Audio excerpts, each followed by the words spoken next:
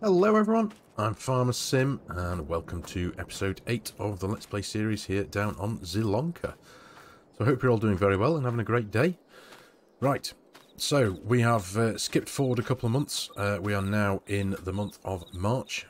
We were in January, I think it was, at the end of the last episode, and obviously there's not a great deal going on in January and February. The contracts menu was pretty bleak. And we didn't have much going on the farm as it was. We've got one field to work in. We have this complete mess over here, which was our red beet field. I've literally done nothing in it since we took those red beets out of the ground. So this needs a whole load of work doing. We're going to cultivate it under and obviously get it prepped. And we're going to drill it with grass, because we do need a grass field in order for us to keep our cows fed and to produce hay, as it were, at the minute. We do still have a good backlog of grass in the silo. Sorry, not in the silo, in the fermenter over there that is fermenting away to make silage. But something that I have just discovered, and I've been playing around for the last couple of hours, just trying to get my head around what to do. And at the minute, I'm not entirely sure what I'm going to do. It seems at the minute that the cows are not producing milk, and it's through no fault of mine. The cows have been fed. I did feed them when I first got them. I bought a couple of bags of total mixed ration to make sure that they had something to eat, as it were, before in the short term, while I got myself together to, with the production systems over there, the fermenting silo and the TMR mixer and whatnot. So yeah, so that was going to be my initial plan. Make sure they had some total mixed ration. I forked out for a few bags of it. But up to now, especially in the fast forward of time from January through to now, they still have produced 0 litres of milk. As you can see there, their productivity is at 100%, their health is at 100%. They do, I know you can see there the total mix and ration amount in the feed numbers there is now down to 261 litres, but that's just as a result of fast forwarding time. They do still have hay and they do still have grass. But when I started fast forwarding time, they had several thousand litres of the stuff. But as you can see there is 0 litres of milk. And what I have just done before starting to record this, I saved the game. I took the tractor and trailer over to the cow barn. I used EasyDev and filled it with total mixed ration and straw, made sure that the cow barn was completely topped up. All the numbers were at maximum health-wise and stuff, as they still are now. And then once I knew they were topped up, I fast-forwarded time really quickly using EasyDev from where we are now in March right the way through to April, the second day in April. And they still had not produced a single litre of milk. So it would seem, I think, at the minute, the only thing I can put that down to is that there is a problem with that mod, the cow barn itself. That's the only thing I can put it down to. I would have expected the cows to have produced some kind of milk by now. They're producing slurry, they're producing manure, but no milk. And I was really banking on that milk because I need money, don't I? This series, we're at episode 8. I appreciate it has been a relatively slow-moving series so far, but that was kind of the idea. It was never going to be a big bucks, super big machinery, massive fields, loads of money really quickly kind of thing. It was going to be a relatively slow burning, but hopefully kind of interesting series. So yeah, I really needed that milk. So I feel my hands are a bit tied here. The only thing I can think of doing, because I'm not a modder, I'm not big up and knowledged on how to amend mods that don't work. That's completely beyond my scope. So the only thing I can think of doing is replacing that cow barn with something else. Now, I'm not going to take a financial hit as a result of it. Obviously, I hope you can appreciate it's completely beyond anything I've got the power to control. If the mod doesn't work, then what can I do? So what I may well have to do is, once we've got this episode done and dusted, as it were, I will probably have to spend a bit of time deleting that one and replacing it with another cow barn that hopefully, fingers crossed, will work, and I'll top up the numbers and make sure the numbers are exactly as they are currently. So I'll have to jot everything down. I'm not going to lose money, but I'm not going to benefit money, so I'll have to, well, I'm sure some of you will understand how it works. I'll stick some money into the bank account using EasyDev, place down what I need to place down, and then retract any money that has landed as a result and left on top of it. So we will essentially, potentially, the next episode we may well have a completely different cow barn, but we'll have the same amount of money in the bank. We'll have the same amount of cows, hopefully around the same age, and I might not be able to do much about that, but fingers crossed I might be able to make sure that they have produced some milk. But yeah, because I needed it. That's the whole point of doing it, isn't it? To make milk and make money from the milk. Milk can be quite valuable, so yeah, I really needed it. Anyway, right, well that's that anyway. There's, as I say, currently I'm not going to do anything about that right this second because it might take a little bit of time. So what we're going to do today's focus is primarily going to be in this field. So we're going to run the cultivator, we're going to raise this ground and get it completely stripped of all this horror that we can see in front of us, all the weeds, and we're going to prep it, we're going to lime it, and we are going to get some grass down. Now the cows do have, what have they got in? They've got 33,256 litres of slurry. If I go to our field menu in here, this is field 60, I believe, so 31,132 litres of slurry is apparently what this ground will take. So, appreciate these numbers here, I believe, work off base game and they don't take into consideration precision farming. So there's a possibility I might not have, by a very small amount, enough slurry to completely do this field. But either way, because of the slurry tanker that I did purchase in the last episode, I think it would be a good idea to make use of it anyway. So we will cultivate, we will lime, and we're going to drill with grass, and we are going to use what slurry we have in that cow barn, put it into the slurry tanker, spread it on that ground, and just make use of it because it will save us some money on top of the fertilizer. So that's what we're going to do today. So I'm going to jump in our Fiat, and we're going to hook up to the cultivator. Check fuel. Yeah, fuel levels were all right. We're all good. Looks like it could do with a repair at some point soon, but hopefully we should be able to soldier forward for now without having to spend a bit of money on repair works. Quite disappointed about that milk thing, to be honest, because I really do like that cow barn. I felt it was a really authentic, perfectly suited cow shed. Now, of course, if I'm almost certain it's not something I've missed. It is as simple as making sure the cows are fed. They've got their food. They've got straw bedding. They should be producing milk. So, I'm almost certain it's not a mistake that I've made, which tends to be the case. Anyway, right. Let's get ourselves here. Let's get working in this field. And start progressing, hopefully, a little bit further forward. So, we'll get this job done. Cinematic time, of course. And I'll see you when it's finished.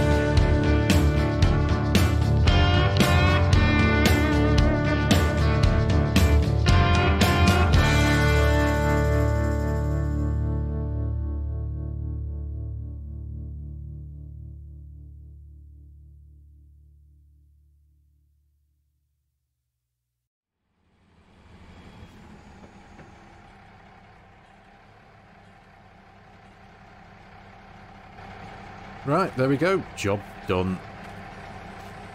A freshly cultivated field does look lovely, doesn't it? A whole lot better than what it looked like before anyway. Well, that was a right mess. Right, so it's a start. Let's get ourselves back over round behind us there to the farm. We'll disconnect this cultivator and we need to get right on with a bit of lime spreading. So we'll jump over to the little shed there, hook up the lime spreader, run over to our little fertiliser tank there and top up with a bit of lime, and crack on with the works.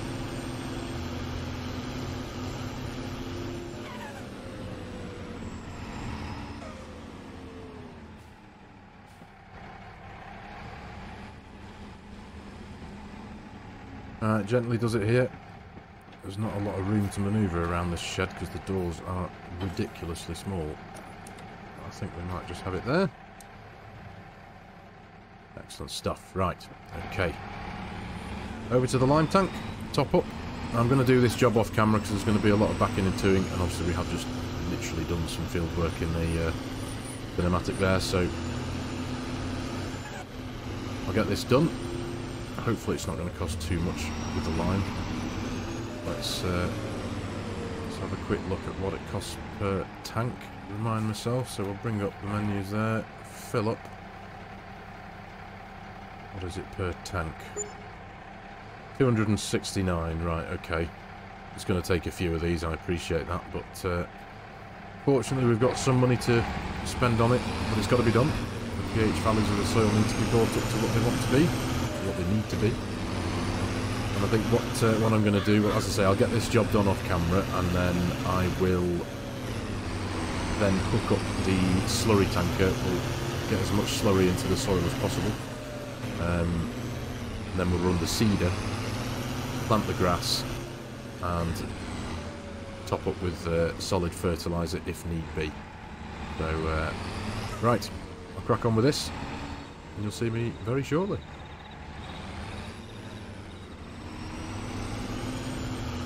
Right, there we go. All lined up. It's cost us 809 quid in total to get that field sorted out with lime, so that's not so bad at all. Now, while doing that job, I've just been pondering in my mind as to what I'm going to do about this whole cow milk not producing situation. So what I think I'm going to do, I'm quite keen to see if I can get it solved, pretty much, because I was going to be relying on that milk, like I said before, forgive me for repeating myself, but yeah, that milk was going to be a big part of our farm's income, I felt.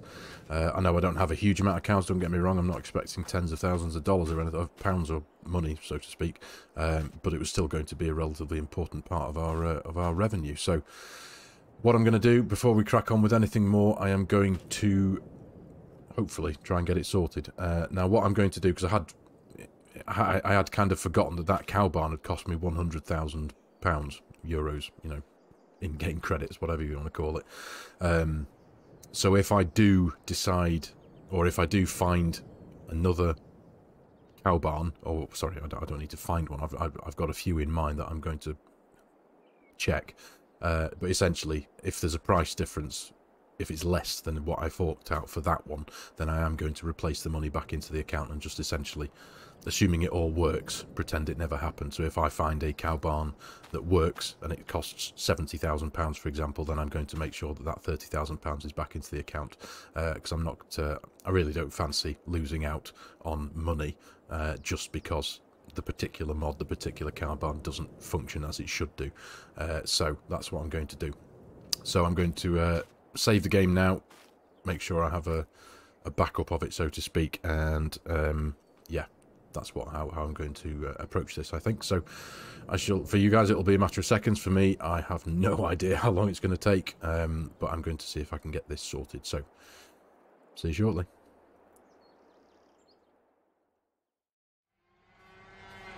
Right, fixed, problem solved. The cows are now producing milk as they should be. If I bring up the heads-up display there, you will see they have 31 litres of milk in the barn now that they have produced, which is excellent. It was down to a mod, of course. It wasn't this cow barn mod. What I did do, it has just taken me quite a while, but I essentially sold the cows, deleted the barn, placed down another barn, completely different one, bought the cows again, manually topped them up with a load of food, and then fast-forwarded time to see if they produced milk, and they didn't produce milk either. So the problem wasn't down to this particular mod. As it happens, it was the... So what I essentially did was I came back into the game after creating the save, so I came back into the game as it was. I then deactivated any of the extra animal mods. So I deactivated the animal food overview mod, and the enhanced animal system mod. Deactivated those two, came into the game, filled them back up again with food and straw, fast-forwarded time, and lo and behold, we have milk. So that's fine. I'm really not going to lose any sleep over not having those mods activated in the game. I literally don't care. The main thing is they are now producing milk. So the one thing that I have benefited from, though, and it was a mistake of mine because I clicked on save by accident, is the cows now have one trailer load of total mixed ration that they didn't have before. So going into the animal menu there, they have 12,197 litres of total mixed ration as opposed to what they had before, which was 66 litres. But everything else is exactly the same numbers: straw, slurry, the manure they still have over in the bunker, the hay and the grass in the feed mix there. So I'm sure you will all allow me that little bit of a reprieve from that one, if you don't mind. It wasn't my fault. I didn't do it intentionally. I just it was one of those muscle memory things where I just clicked on the save button and then immediately went dope. So yeah, it is what it is. But the main thing is they're producing milk, and eventually over the coming weeks, months, I'm going to be able to sell it, but I'm not going to be able to do anything with it right now until I get myself some form of milk tanker, which I don't have. So, right, anyway, normal service resumes. That's the main thing. So let's go and take this trailer back over to the farm. What I think I need to do now is we're going to spread some slurry. That's what we're going to do now. We're going to take the slurry out of that cow barn, fill up the tanker, make a few more trips back into. We're going to top up the nitrogen levels as best as we can on the field that we just lined. And then we will get the grass seed down. Right, there we go. I have just turned manual. Did I turn manual attach off? No, I didn't. I've been back into that many times.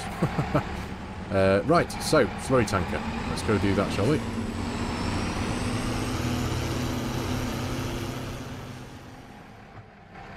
Right. Here we go. I must admit, I'm really quite glad that there wasn't a problem with this cow barn mod in the end. The one I had in mind, the one I was going to go and replace it with, is the one, any of you who are familiar, who have watched Scroft's Farmhand series back in the days of Carmsden, it was the cow barn that George had in his yard, that L-shaped one. That was the one I was going to replace it with. It did kind of look alright, but it didn't have quite as large of a footprint as this one. It did still have an external pasture, which is one of the reasons why I wanted to go for it.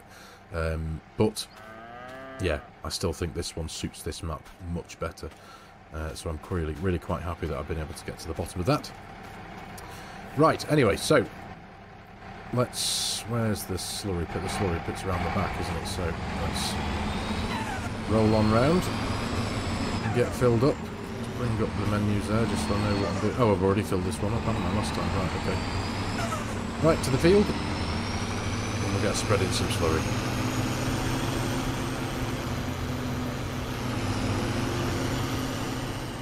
Right, I have decided that I am going to swap tractors here, though, because this one's at pretty much hovering around the 50% wear damage mark. So, using course play and auto drive, as I always like to do, that will start potentially stopping. So we'll jump in this one, we'll get the work done with this, and I do need to run the Fiat over to the workshop and get it fixed and spend a couple of quid on bringing that back to life.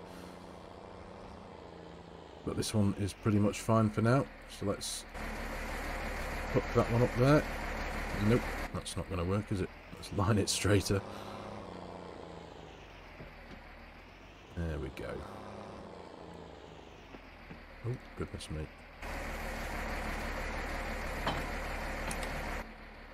There we go. Right. Let's get spreading some slurry.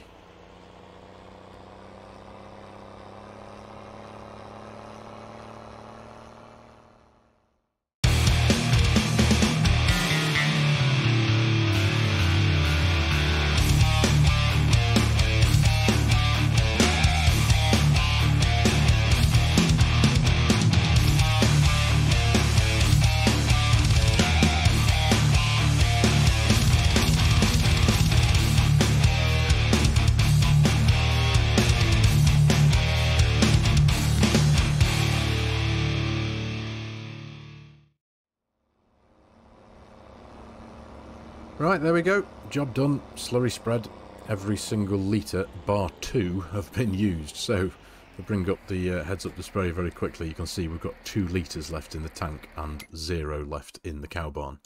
So that was pretty excellent. But yeah, job done. It's a cracking little thing, this.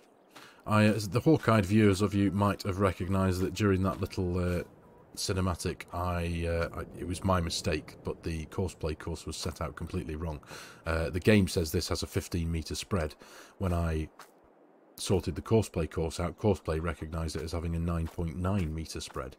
Now, generally, as a rule, courseplay is usually the one of the two that is more correct. And I figured, right, well, I better go with what courseplay says. But no, it turns out that once I'd got started and started filming it, I realised that no, the width of the thing is actually 15 metres, not 9.9. So I should have listened to the game there and not courseplay. But either way, job's done. I know how to sort that out for the future anyway. So sorted, slurry spread. Now all that's left to do is get a bit of drilling done. Now I think what I am going to do, I think it would be a sensible thing, because this is, I suppose, of the 2 tractors that we have here, this is definitely my favourite. So I think the best thing for me to do right now, because I'd like to use this with the seeder, is get this down to the shop very quickly, spend a few grand on it, get it fixed up back to 100%, and then we'll cut back over here. We will hook up the seed drill, get back into the field and get our grass sown.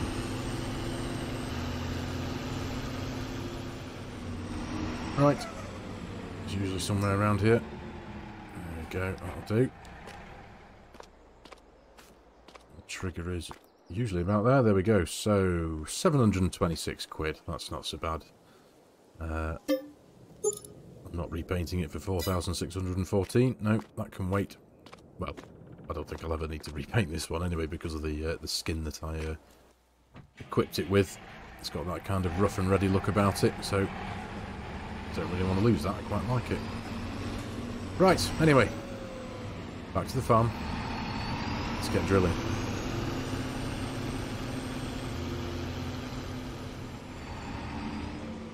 Right, in we go. Let's hitch up this drill. I can't actually remember if we've got any seed in there or not, to be honest. I need to remind myself. Right, where are we? Boom, boom. There we go. Let's bring up the heads-up display. 382 litres. Somehow I don't think that's going to go far enough.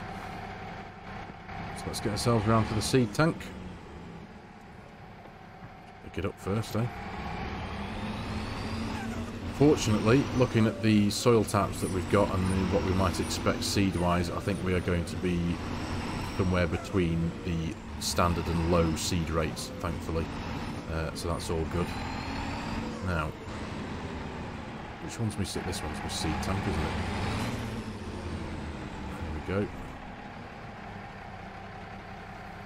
Job's a good one. What are we at there? £555. Okay, so let's select grass. Bump, bump, bump. There we go. Nicely done. Cover back on. Lovely. Right. Back to the field.